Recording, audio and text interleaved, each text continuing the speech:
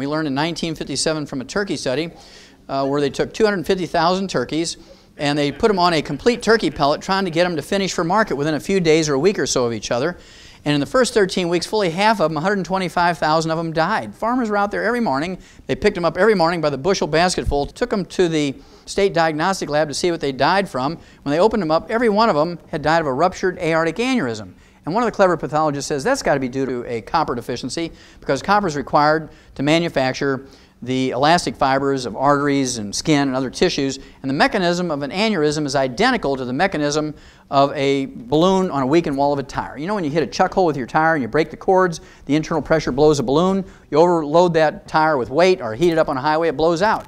Same way with an aneurysm. When you have a copper deficiency, you get a breakdown of the elastic fibers in that artery. The internal pressure, even normal blood pressure, will blow a balloon in that artery, and a balloon in an artery is called an aneurysm. And of course, if it's in a strategic place like the brain, the carotid artery, the coronary arteries, the large arteries, the aorta, pulmonary artery, renal arteries, they blow out, you die suddenly, just like you've been shot.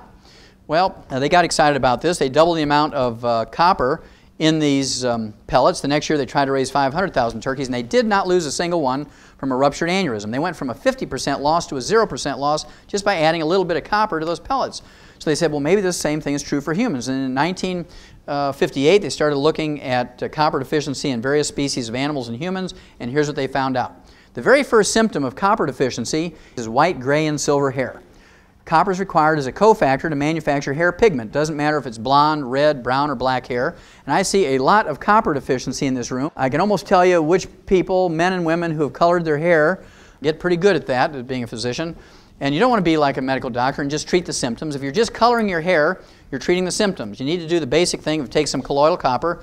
And if you don't, what's going to happen is you get a breakdown of the elastic fibers in your skin, and you start getting crow's feet around the corners of your eyes and your mouth. Parts of your anatomy begin to sag, and you know you're in trouble when your doctor tells you, look, I've got a golf buddy down the hall who's a plastic surgeon. For $10,000 he'll make you look 20 years younger. But you don't need a facelift, a booby lift, a tummy tuck, or a derriere lift. All you need is some copper, and everything will come back up just like you have a hydraulic jack under it. It'll just come right back up. Those elastic fibers tighten right up. People say, Francine, did you get a facelift? You look great. You look like you're 20 years younger. Now, if you don't take some action at that point, the next thing that happens is you get a breakdown of the elastic fibers in the large veins of your legs, and you get varicose veins. You don't take action at that point, you get a breakdown of the elastic fibers in the large veins of your exhaust pipe, and you get hemorrhoids. So if you have hemorrhoids, varicose veins, things that sag, wrinkles, white, gray, or silver hair, the odds are you have aneurysms developing in you somewhere. And you don't want to, of course, die suddenly of a ruptured aneurysm when your body's been warning you for 10, 20, 30 years. Just remember, people don't die suddenly of an aneurysm. It may be you drop and die. Think about old Albert Einstein. He died of a ruptured aortic aneurysm at 68 years of age. What color was his hair? He was famous for wild white hair, wasn't he? Now, you'd like to think that people who win the Nobel Prize in medicine would at least live to be 75.5, but they live to be 58 just like other doctors. And of course, that's because they are trained and they believe and they practice. You can get everything you need from your 4 food groups. Doesn't matter if they win the Nobel Prize or not. This guy here, Dr. George Kohler, was the youngest person ever to win the Nobel Prize in medicine in history. 37 years old, wins the Nobel Prize in medicine.